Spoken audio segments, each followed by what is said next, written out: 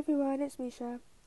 So I thought it'd be a good idea to share my market sensing strategy with you guys and talk to you about how and why it's helped me grow my idea so much. And just to explain everything easily, I've made a short PowerPoint. So this was at the start of stage 6 when we did market sensing, and I answered this question in the middle, and it really helped me realize the potential for an app and all the ideas there are. I mean, there's so much room for growth when you look at all the other apps. So I did more of an in-depth analysis of how I could market sense, and I just wanted to share that with you guys. So I started off by establishing my ideas before. So to do that, I answered these two questions. So what are my aims for the online platform that I want to create, and how do I plan to get them across?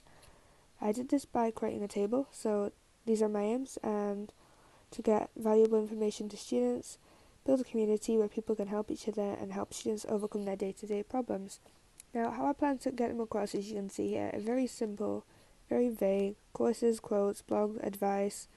I mean, it had no direction and it wasn't very specific at all, so I mean, you can see at the end how much of a change there is once you've done this market sensing bit. Right, so I started off by finding apps to review. Now, when looking at apps to review, they don't have to be direct competitors because we all have our own unique ideas, which means we won't be able to find someone who's doing exactly the same thing as us.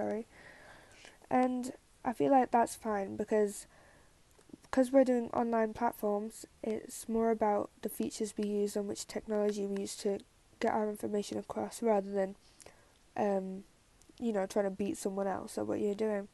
And because there's so many hundreds of thousands apps out there, I mean, each one has a very unique feature to it. So if you collect all the best features from the best apps, you are likely to get one of the best apps anyway. So I'll just show you how I reviewed my apps, all of them, one by one. So these two questions are the ones I used. So my favourite features about each app, what made it unique, what made it engaging, and why did I think people visited there in the first place. Now the second question is, how could I link it to my platform? So this is the most important one. Trying to use the feature to try and link it back to your own product. How you can utilize that feature in your own product, even if you have to tweak it a bit, to try and make it your own. Now just keep these two questions in mind because these are the ones that you're going to use every time you review an app or a blog or whatever. So start off with personal research because there's so much you can learn from yourself and your own habits before you look at other people's. So the first thing I did, I opened up my phone and found my favourite apps that I use every day. Now, then, after finding them, I answered the same two questions, these two questions. So what my favourite features were and how I could link it back to my own app. So here's an example of what I did. These are my apps that I use every day, and these are the examples. So the first bullet point shows my favourite features, and each of the second bullet points shows how I linked it back to my own product. So instead of constantly writing blogs, it would be helpful to make these kind of videos. People can ask questions and professionals can get advice. I mean, there's so much you can do basically, and these are just a few of them. Now I'm moving on to extra research. So, like I was saying earlier, there's so many apps out there, you never know. You never know which ones to use, so I suggest going to the most successful ones. So the best of the best apps. And to do that, I started by opening up the App Store. Now, the App Store is an absolute... The App Store is an absolute gold mine for this kind of stuff. So as you can see on the screen recording, App Store is I'm not sure about Samsung. I think they do the similar thing. Google Store do the similar thing as well. They have collections of the best and the most recommended apps, the most downloaded ones, and from there you can tell which ones are the most successful.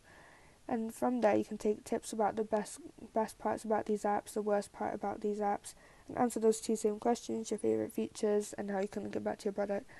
Now, if you do that with the best apps, that's what I did. I tried quite a lot of them out, and I got quite a lot of ideas from them. Okay, so another method of research is to look at the primary purpose of your app. So there's a lot of purposes there are out there for apps. There's entertainment, networking, communicating, teaching.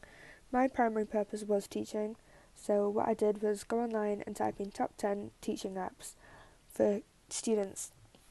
Now, this was like the best. I think this was like the best like jump up for me, because there are so many apps out there for teaching that I didn't know about, and they all have like their own methods of teaching.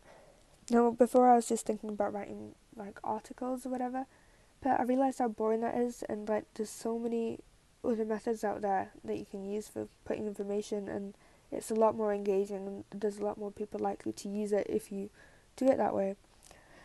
And then there's the third the third one, which is look at your target audience. So whether your target audience is professionals working in a business, or whether it's students like it was for me, what I did was go online, go into Google or YouTube, type in top 10 apps for students, and that's what I did, and it comes up the most downloaded, the most successful apps for students, and that could be really helpful for you guys, because it's like you need to build your app around your audience anyway, and if you can adapt it to their needs, then it's more likely it's going to help more people, right? So yeah, so this is just another example of what I did. LinkedIn, Adapt, Seneca, Pinterest, Motivation. These are just some of the apps I have found from extra research, and next to them I wrote down my favourite features. So this is the last slide where I talk about my idea growth. These were my ideas before, just on this side, and these are like you can see they're really simplistic, and then the ideas after are a lot more specific. You can see how much direction there is in them. Hyperlearning, flashcard courses, students with similar interests can talk to like-minded individuals, podcasts, calendars embedded with like an AI mood tracker, habit tracker, and all of that. I mean, there's so much difference. I mean, these are just a few of them, but I've learned so much like just over this whole topic. And guys, I feel like you should just like try, just trial and trial with different apps, see how far you can get with your own product. Anyway, that's it. If you guys didn't understand anything I was saying because I was talking quite quick, just let me know and I'll help you. Alright, hope it helped you guys. Bye.